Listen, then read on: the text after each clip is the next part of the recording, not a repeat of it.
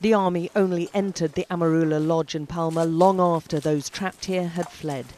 Survivors told us of a terrifying 3 days under fire, surrounded by militants and left to fend for themselves.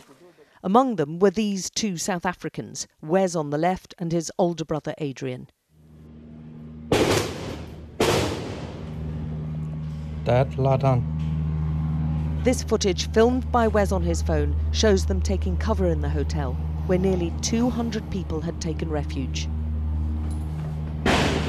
His brother is lying in front of his father Greg in the check shirt. Now back home in Johannesburg, Wes said the shooting and mortar firing was constant. You know, the gunfire just didn't stop. The mortars, I mean, you're talking about hundreds of mortars going off, like probably 40, 50 an hour.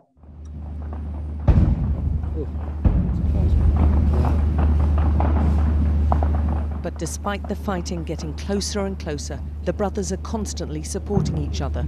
Love you, bro. Love you, my man. We're all right, sir. At this stage, only small helicopters operated by the private security company DAG appeared to be mounting any rescue. People were getting more and more desperate, but after airlifting more than 20 people from the Amarula, DAG promised to return for more. Inside the lodge, Wes and the others are waiting to go, keeping as quiet as possible and joking about what they can take with them. Alaka, you got your computer.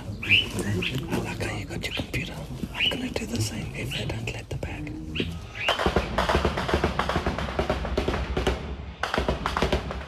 As the gunfire continued, they sorted themselves into small groups and had their bags ready to go. And then they heard the helicopters leaving. We said to them, we're sitting ducks. We've got nothing to protect ourselves.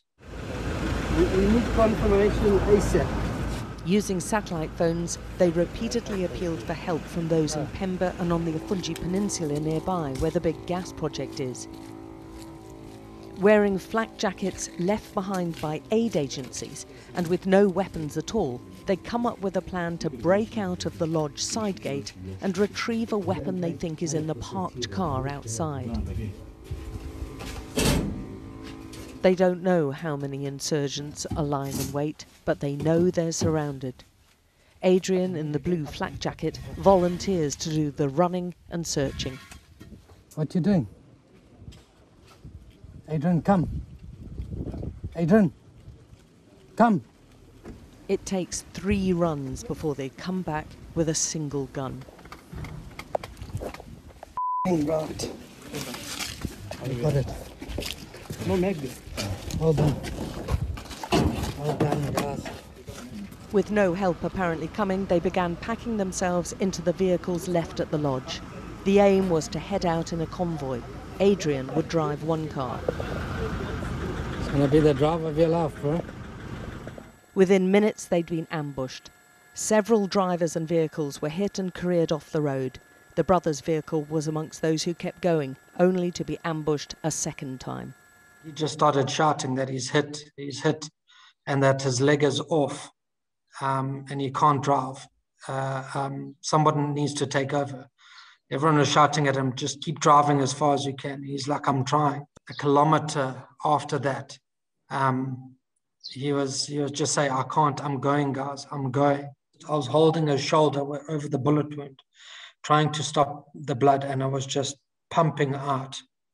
I started to drive, and I was just shouting back at them to put the other doses inside the bullet, the gunshot wounds.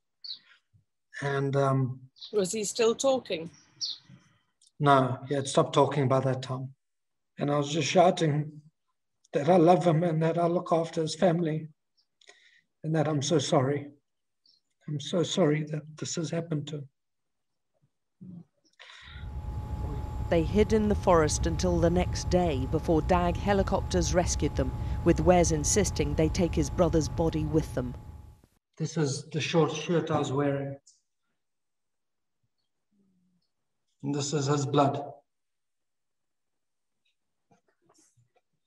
This is all of his blood that was on us from me and my dad trying to save his life.